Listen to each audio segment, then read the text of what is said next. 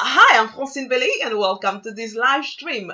Today is our sixth episode and final of the series, The Science Behind Why People Buy, where I'm researching and sharing with you the latest knowledge to make your marketing and branding more effective consistently rather than guessing.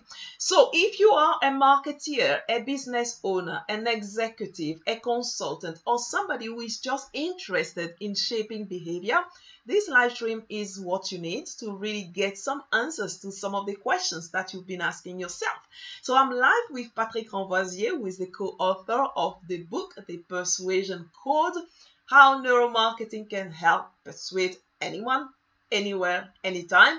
And he's joining us from Silicon Valley, where it was 8 o'clock when he started. Now it's 8:40. And I'm live streaming in London and it's 4 p.m. here. So Patrick, thank you for joining me live today. And I know that you have also recorded a LinkedIn Live learning last time and on neuromarketing, this very topic. Would you like to share very briefly what that recording was all about and when we can expect that? Sure. So good morning.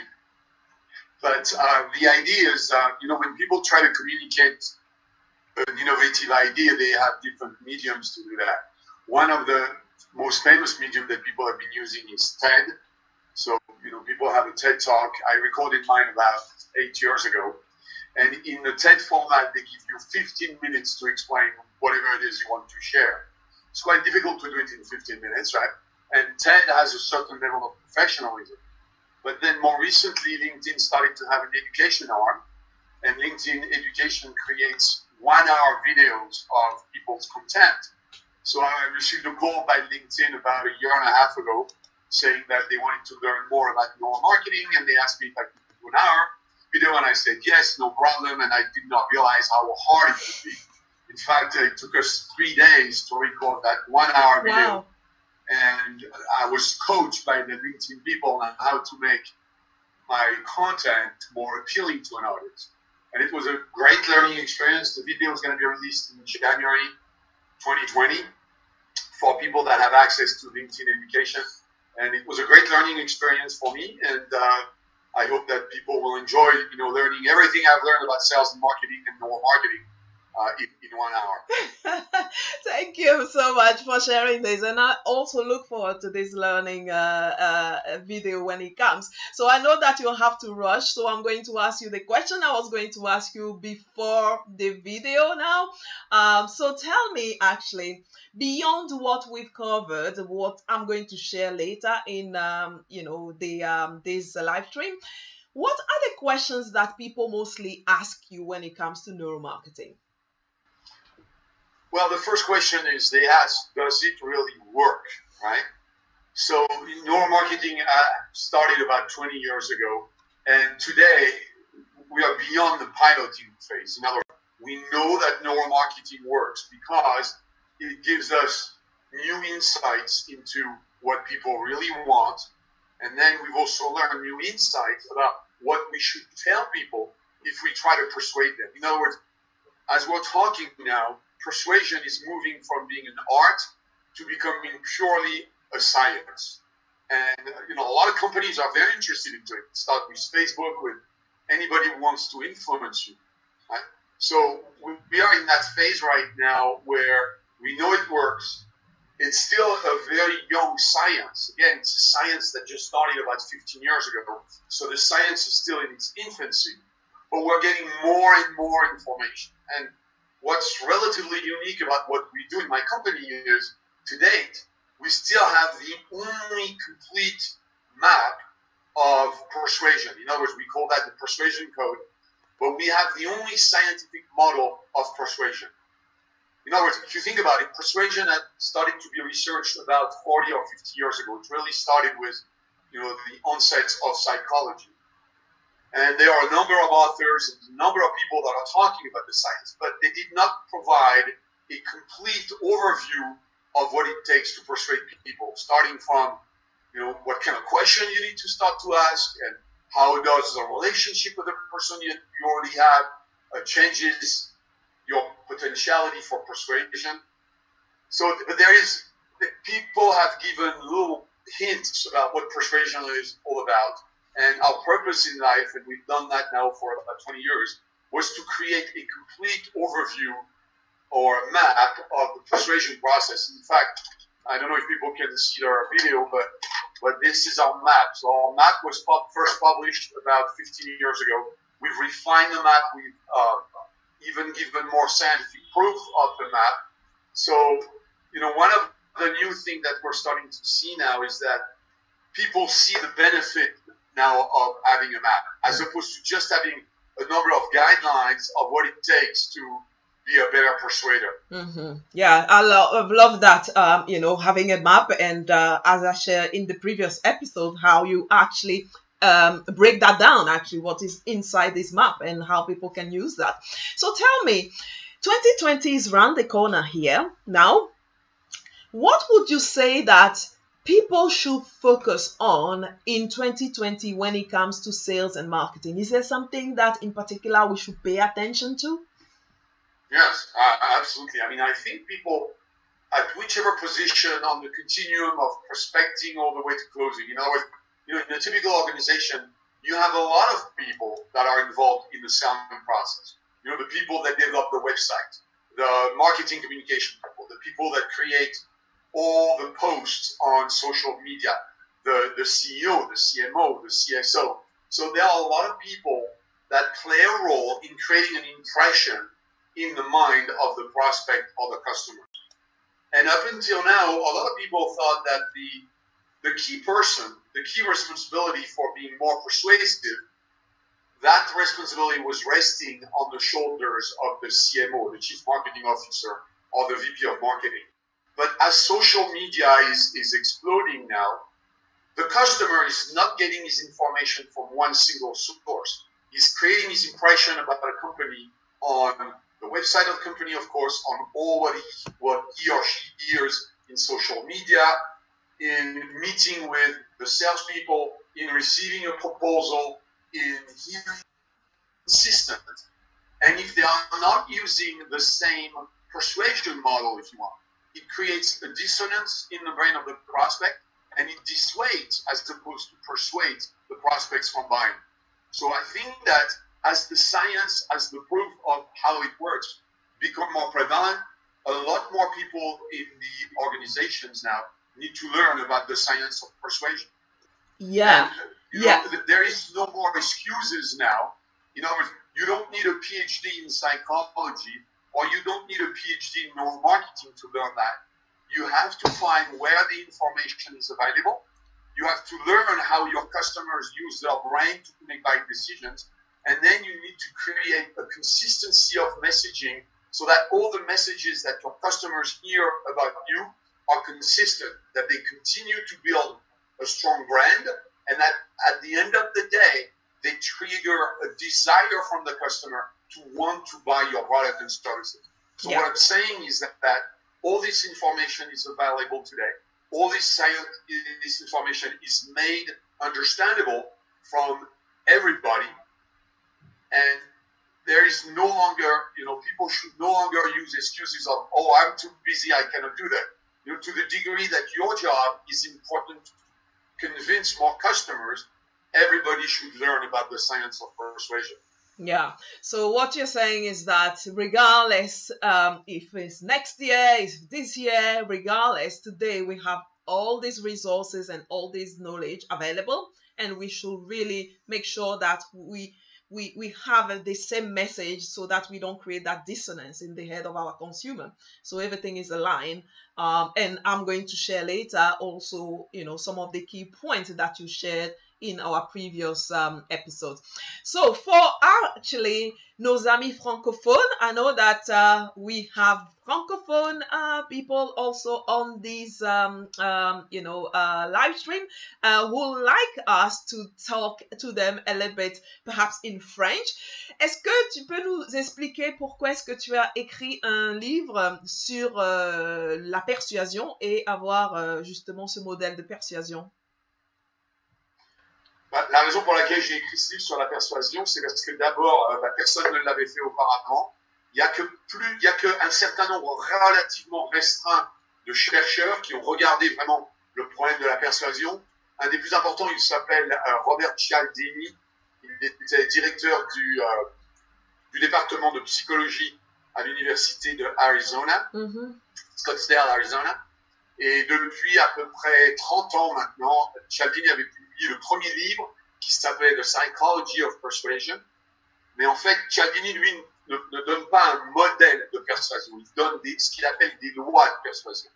Et en fait, bon, je suis un fan de Cialdini depuis des années, donc ces règles de persuasion sont incluses dans notre modèle, mais ça représente en fait qu'une petite partie du modèle. Donc en fait, la raison pour laquelle je voulais écrire un bouquin là-dessus, c'est parce que en fait, il y avait vraiment personne qui avait relié tous les concepts de la persuasion à un concept bien particulier dans le cerveau, qui est le cerveau primaire. Et en 2002, il y a un chercheur qui s'appelle Daniel Kahneman qui a écrit un livre qui s'appelle Think Fast and Slow. Il a d'ailleurs reçu le prix Nobel d'économie en 2002 pour son livre, dans lequel Kahneman dit que le secret de la persuasion, en fait, le secret de la manière dont les gens utilisent leur cerveau pour prendre des décisions, tout est rattaché au cerveau primaire. Donc, avec ça, j'ai eu envie d'écrire un bouquin qui explique comment le cerveau primaire fonctionne et l'expliquer de telle manière que tout le monde le comprenne, parce que c'est quand même les sciences cognitives sont quand même très très compliquées. Donc j'ai voulu simplifier tout ce qui provient de la science du cerveau et de la psychologie, tout ramener à un seul concept qui est le cerveau primaire, et ensuite traduire ça en une série d'étapes. Dans notre modèle, il n'y a que 4 étapes, donc une série d'étapes simples pour que tous les gens qui touchent à la vente et au marketing, tous les gens qui ont besoin d'être plus influents, puissent appliquer ça à leur business sans, encore une fois, investir 20 ans de leur temps pour avoir un PhD sur le sujet. Ok, ben écoute, c'est super. J'espère que nos amis francophones vont faire justement l'effort de... Donc, je sais pas si votre livre a été traduit en français. Persuasion Code, il est traduit en français. Donc, ceux qui ne sont pas tout à fait à l'aise en anglais peuvent donc accéder à votre livre qui est donc disponible en français. Sinon, je vous remercie énormément, Patrick, d'être venu en direct de San Francisco à cette heure matinale chez toi. Et ici, il est 4 heures, presque 5 heures, et je sais que chez toi, il est bientôt 9 heures. Et vraiment, merci beaucoup pour ta patience également pour tous nos problèmes techniques qu'on a eu tout à l'heure. Et and for all our English-speaking people, I'll just like to thank Patrick for being here from Silicon Valley this morning and for his patience, because we had some early tech problem, but he was so patient and he stays along. And then I'm going to share with you some of our discussion, the part 2 of our discussion on a video whilst Patrick is going to go. And Patrick, it's really a pleasure. So before you go, how people can get in touch with you if they want to get in touch with you? Our website is salesbrain.com, salesbrain.com. Our book is on Amazon, so people can Google it. The book is titled The Persuasion Code, and at this point, our focus in 2020 is we're starting to create franchises or certified partners. So we just launched a program in the US to train other people to deliver our content, so that people will become master persuaders and they will be able to help other people be better persuaders. Cool. So thank you very much, Patrick. It was a real pleasure to have you today. And I'm just going to continue with my live streams. How can we actually predict how people will react before we launch a campaign? Again, you just say that earlier. Is about understanding, not because at the moment, if everybody asks what actually the customer wants, but obviously, as you just say, sometimes they don't know. And I've seen that happening for myself many times. When you ask people what they want, they tell you something, and then you deliver that to them, and then there are no responses. So how can we be better at, formulating the best service or product that our customer perhaps will want, even if they don't know that they want that now? Yeah, well, that's the job of a smart marketeer. In other words, if you hire a VP of marketing who has a lot of experience, first of all, he knows or she knows that it's in the quality of the question that you ask your customers that hopefully you will be able to extract the truth. In other words, if you ask your customers the wrong question, you will get the wrong answer. So you have to, when you do marketing, you have to think of yourself more of a psychologist as opposed to just a sales and marketing person. So that's why we make a difference between what people call the wants and what people call the pain. When you ask people, what do you want? They will formulate a certain answer.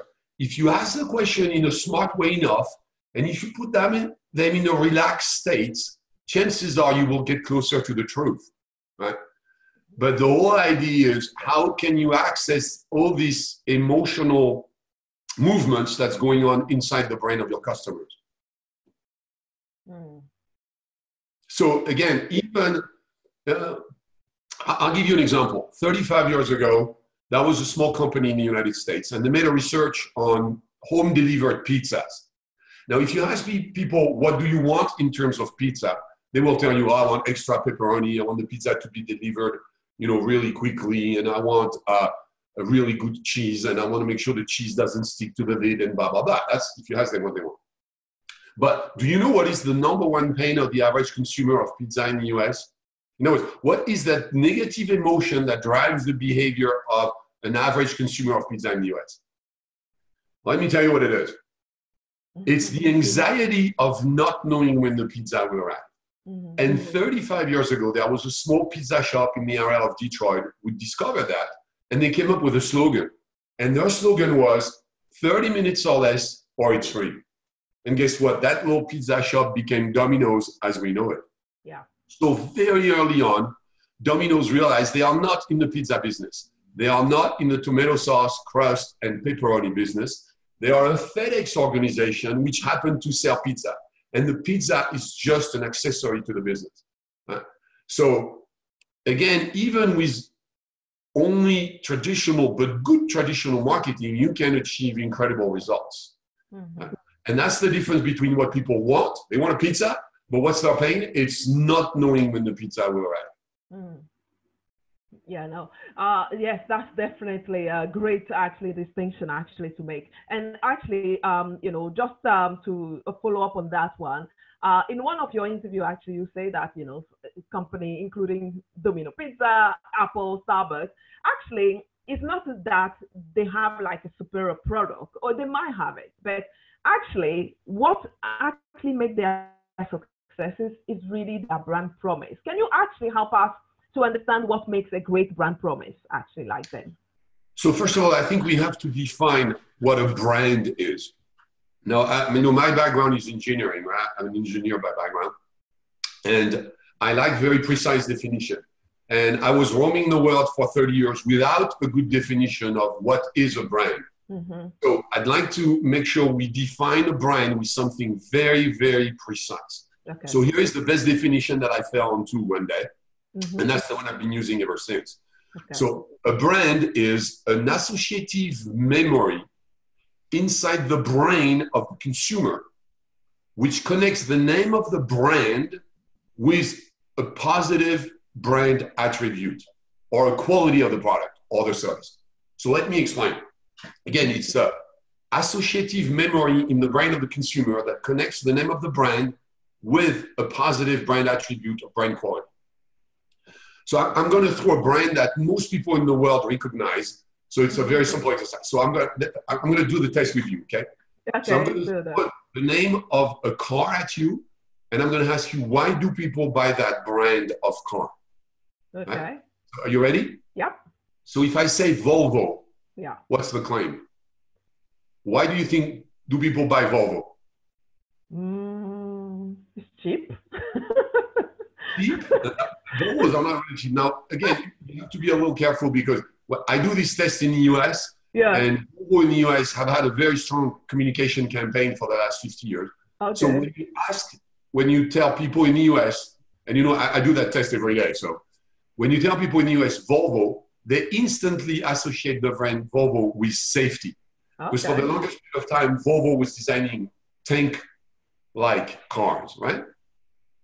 So at least in the US, right, Volvo has been able to associate in the brain of the consumer the concept that if you buy a Volvo, you will get a safe car. And if you want to buy a safe car, you will get a Volvo. So those two concepts of Volvo and safety are anchored into the mind of the average American consumer.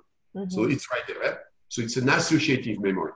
So the problem is, as you can imagine, for Volvo to achieve that association, it takes a lot of advertising.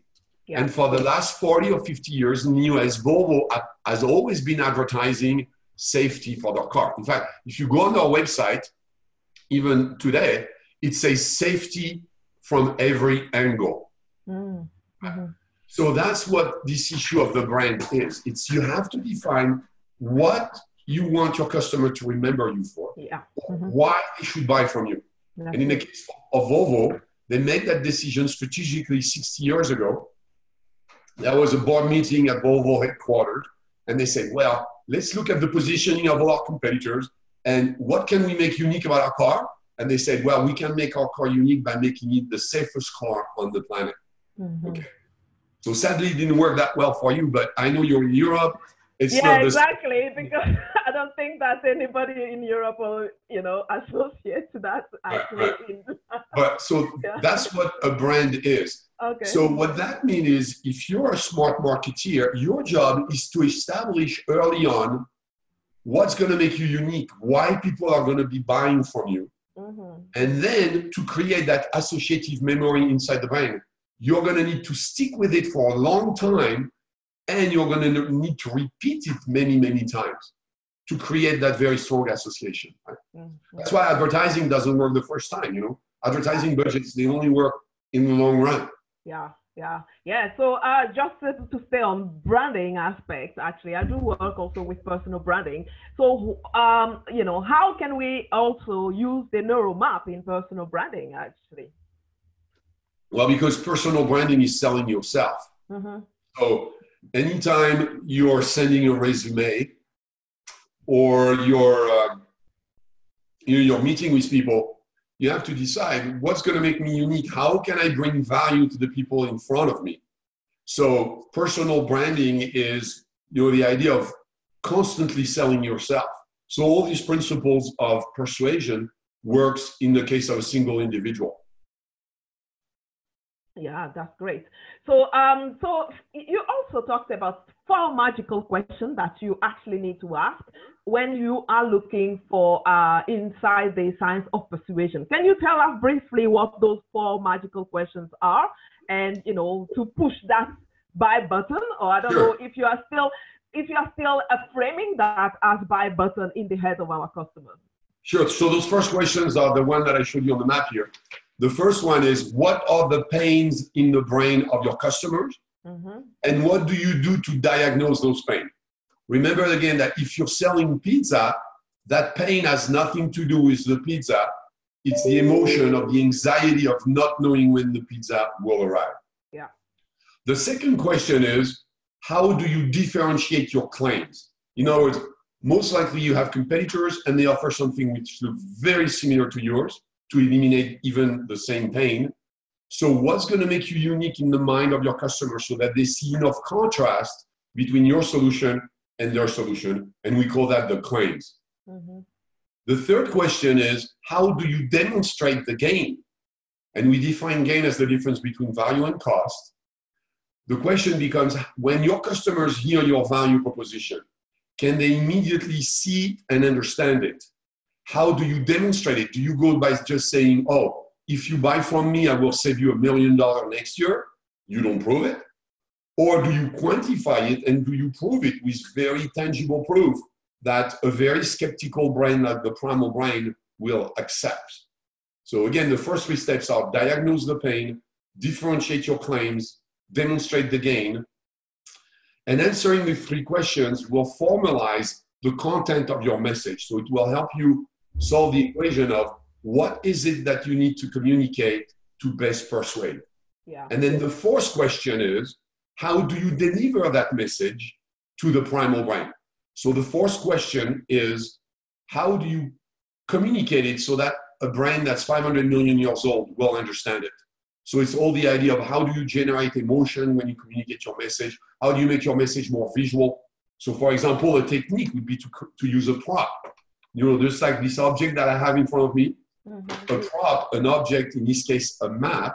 Yeah. In our case, we talk about a map.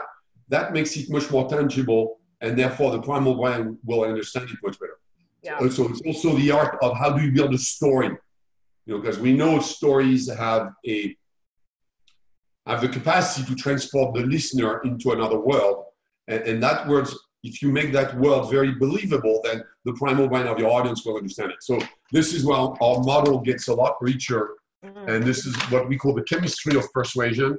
And that last step here is about using a very specific vocabulary, which we call persuasion elements, and a grammar to that vocabulary, which we call persuasion catalyst.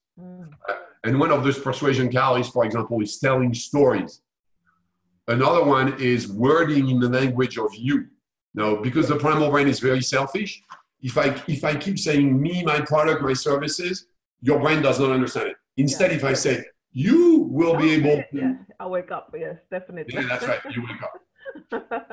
So that's the 4 questions. No, that's brilliant, Patrick. Final question is, I'd like you to explain this loss aversion bias and its implication. I really love the way that you explain that, but can you briefly touch about this loss aversion bias as well? So the loss aversion bias again was discovered by Kahneman in about 2002, and here is what it says. Now imagine I am trying to sell you. I'm looking around my desk here. Okay. A pen, right? Yeah. So imagine I'm trying to sell you this pen, and imagine this pen is worth $2.3. If you didn't have the loss aversion bias, we could say that because you're receiving $2.3 of value, you would be willing to pay $2.3 in return, because that's a fair trade. You get 2.3, that creates a positive emotion. And you lose 2.3, that creates a negative emotion, and it should be balanced. Unfortunately, because of the loss aversion bias, Kahneman demonstrated that for you to lose $1, the negative emotion of losing $1 makes it so that your psyche is expecting to receive in return not $1, but 2.3 times that amount of value. So what that means, again, is from a psychological perspective, from an emotional perspective, for people to receive $2.3 of value in that object, they're only willing to pay $1. And of course, that explains a lot just in itself. First, that explains why it's really hard to sell. It's funny how we love to buy and we hate to sell. Why? Because we know it's hard to sell. And why is that?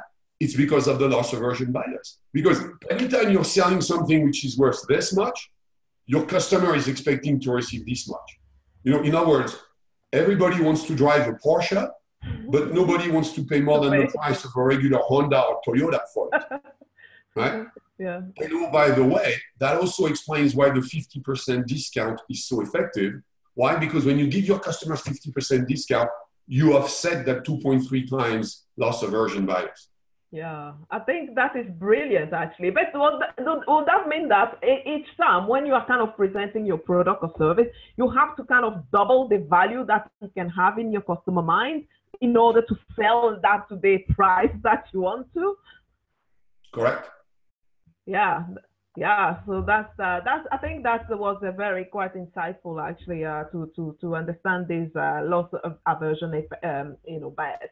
Is there anything else that I didn't ask you and then you feel that it will be also quite important for people to know to be good at persuading their customers to buy from them rather than their competitors?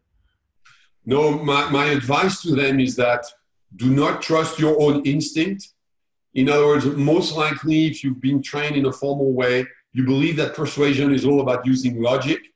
It does not work. So the more you understand how illogical Homo sapiens is, the better you will become. And there is 2 benefits for you. One is you will become a better persuader.